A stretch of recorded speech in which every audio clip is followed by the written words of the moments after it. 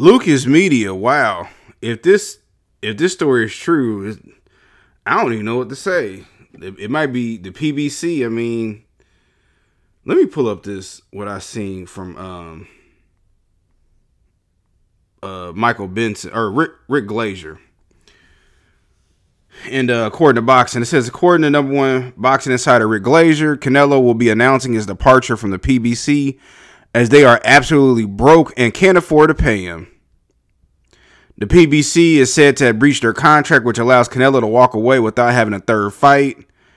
Due to the fact that Crawford is a free agent with no connections to the PBC, he is officially the most viable opponent for Canelo to max out on a tremendous payday, as Canelo will be promoting himself.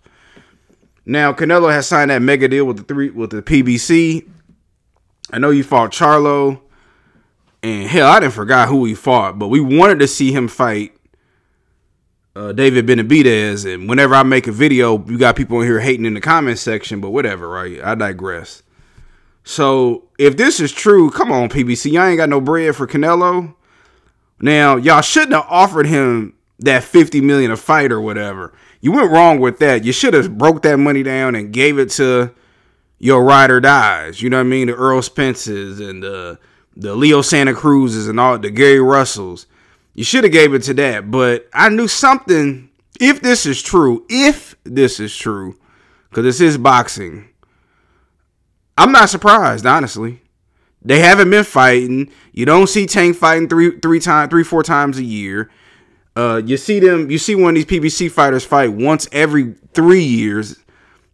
Keith Thurman disappeared. Earl only fought Terrence Crawford. He only fought one fight in damn near 2 years. I mean, I don't know, man. Then you got Leonard Ellaby.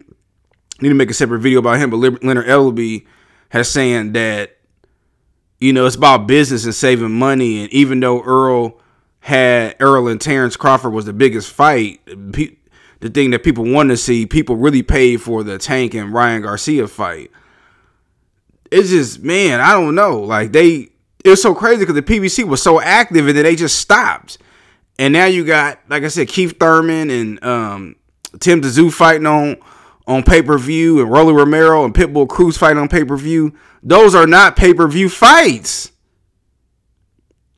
But that lets you know that they don't have no money in the budget. Then they move from Showtime to Amazon, and like, come on now, I'm not finna pay for that fight. I'm sorry, I'm not.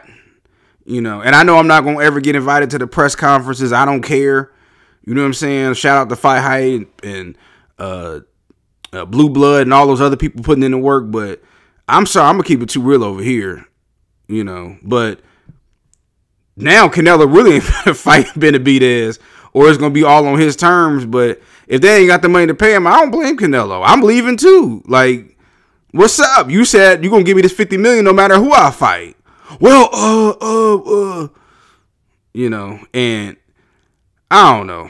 Even with Deontay Wilder with Champ, like, I remember is he still with the PBC? Because I don't really hear him say anything about Al Heyman anymore. But it all makes sense if this is true. You know, and if it is true, it's not a good look for boxing. I don't want this to be true, and y'all shouldn't want it either. Like, we should be able to see these fighters fight multiple times a year. And it don't have to be on pay-per-view. Y'all need to strike a deal with ESPN. Bob Arum them fight on ESPN Plus. Why y'all can't do it? I would actually be okay with that on ESPN Plus. But you think I'm finna pay $70 out of my own pocket to pay for that? Pay for Keith Thurman, who ain't fought in a couple of years? No, stop. No. You know, this guy had 2 belts, WBC and WBA, and he just disappeared. So, you know, and I know they can't say a lot about Al Heyman because they got a clause in their contract where they can't speak about it. But, man, I don't know. I hope this rumor ain't true, but if it is, I'm not surprised. It's boxing, and the PBC, they haven't been putting on a lot of fights like that. But I just want to get my quick thoughts about it. What y'all think?